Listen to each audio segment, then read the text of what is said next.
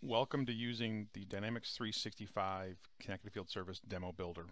In this brief tutorial, we're going to show you how you can use the Demo Builder to very quickly provision Dynamics 365 demos for Connected Field Service for the simulator, the Azure MX chip, as well as a particle photon or electron. So we're going to go to builder.cfsdemo.com, click on Organizational Account, click Sign In.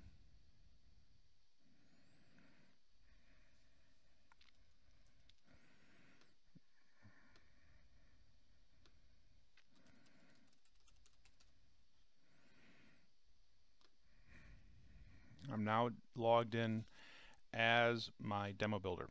So the first thing you're going to notice here is you see I have access to my subscriptions. So I have one here, and then I have access to the resource group. I'm going to pick my tenant here, pick my next tenant down. So this actually allows me to skip tenants. So I'm actually moving from my in between my tenants that I have here. And see how I just switched over to my Microsoft internal tenant. I can pick my resource group. I'm going to pick my Fall Blitz group. And the first thing I'm going to do is we're going to go to storage account. And we're going to change the temperature here to 21 degrees.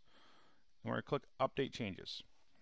That took the thermostat from doing 70 degrees Fahrenheit to 21 degrees Celsius. I'm going to click on the CFS stream job here.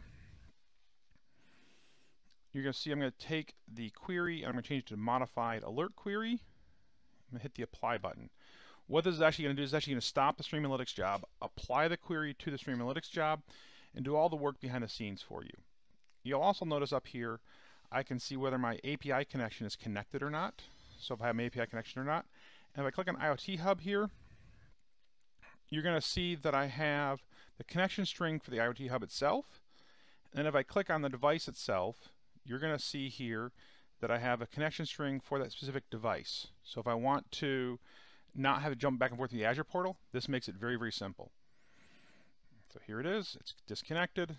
Here's the primary connection string and secondary connection string. So it makes it very simple for me to be able to, in one source, have those devices and show them for me without jumping back and forth to the Azure portal. So that's it. That's the demo of the Connected Field Service Demo Builder.